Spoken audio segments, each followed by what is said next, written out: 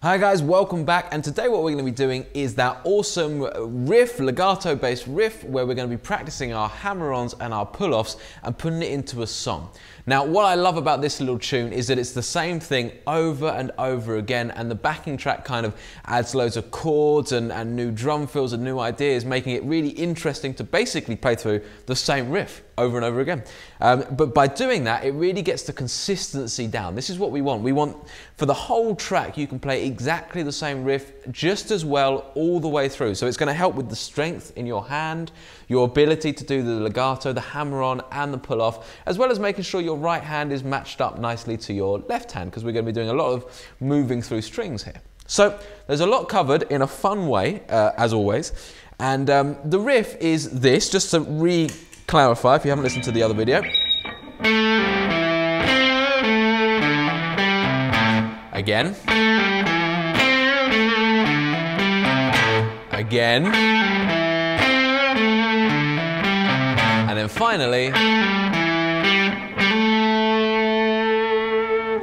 Okay, so there's our riff. So let me just take you through it bit by bit. As you can hear, there's 3 repetitive parts, and then on the 4th time round, it's a little different. So we're going to be in the A minor pentatonic scale. Our favourite scale, and it always will be, I'm sure. The opening part then starts on the 7th fret of the D string, so that's an octave, that's your A, okay? And we're going to pull off, so we've talked about pull off, so we're going to pull off to the 5th fret. So remember, we kind of pull the 3rd finger down and out to make it pluck the string, okay? And we get the pull off sound to the 5th fret, okay? Now after we've pulled that off, we're going to go down to the 7th fret of the A string, okay? So that's all in one little movement. Notice that this 1st finger doesn't really need to go anywhere, okay? That stays exactly where it is, okay? And this note is plucked, okay? So that is picked. So pull off, pick. Then we're going to jump up to the G string, 5th fret, and grab that note. Okay, and I'm picking that, so it means you're going to have to jump the plectrum from the A string down to the D string. Okay, so we've got. Okay, now we're going to hold on to that note for just a little bit more. We're not going to talk in technical, rhythmical terms here, notation terms. We're going to do that by ear. But then we're going to come back to that root note of A again. Okay, so that's the 7th fret of the D string. So it sounds like this all together so far. Now you will notice I give this one in the video and everywhere else a little nudge, just a little nudge. Now don't worry too much about that for now. We're going to talk about that when we get to bends. It's just a little flash thing to make it all sound really cool, but I don't expect you to do that right at this point, okay? So we're going to go. And with the plectrum hand, we're going pick down there, pick down there, but then on this last note, an upstroke, okay?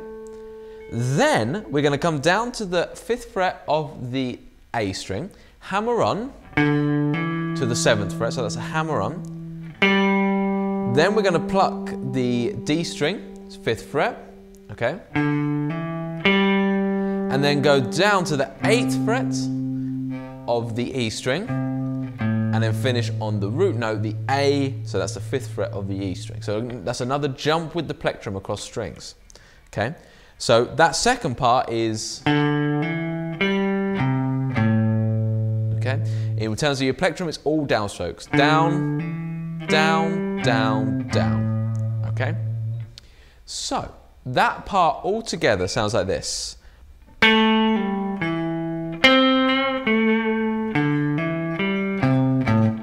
Okay, a bit slower.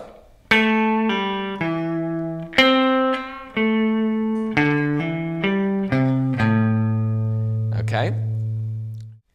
Okay, so just to make sure we've got the rhythms correct, we're going to put it with the drum looper at 80 BPM, and then just make sure we go over it a few more times just to get it nice and ingrained into the skull. And that's the best way to get the rhythm learned, okay? So it sounds like this. I'm going to count you in. 1, 2, 3, 4.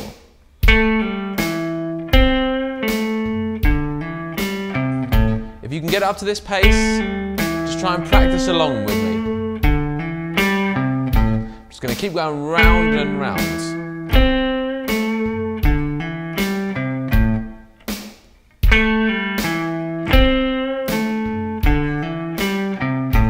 Okay, right, we'll come back to that in a second. So, there you have it, that's the first part. You repeat that 3 times in the official song before you go to this part. Okay, so we've got a slightly different bit here. So we start basically exactly the same with the pull off from the 7 to the 5 on the D string, down to the 7th fret on the A string, but then we come back to the D string, 5th fret, we pluck it once, and then we pluck it again, okay? And the crucial thing here is after the first pluck, you actually release the pressure on the fretboard to make it stop. Rather than this, okay, which will be 1, you just ever so slightly release the pressure on that finger, because then you're going to pluck it again and hammer on. Okay, so you're going, there's a quick hammer on as well. Okay, so that's probably the most complicated part initially, but it will get really easy. So it goes like this. Okay, so to get that little gap between the 2 parts, you just release the pressure on the fretboard. Okay, with the drum beat, that bit sounds like this: 3, 4, 2. We'll do it again.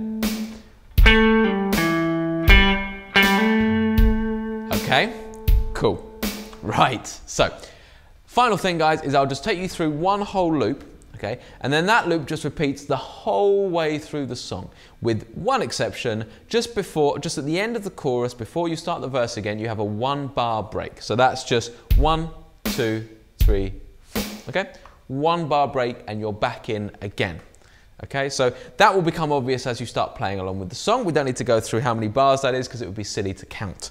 So here it is. I'm going to add my distortion. I'm going to put my drum loop on at 80 BPM and I'm going to play through one whole round and then it's yours to practice. So here we go.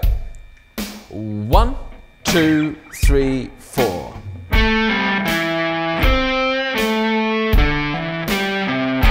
Again.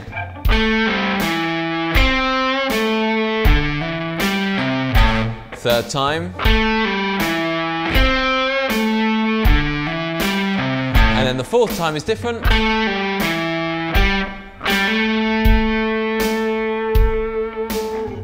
Okay. There we have it, guys. So enjoy that, and I'll see you next time for some lesson on slide.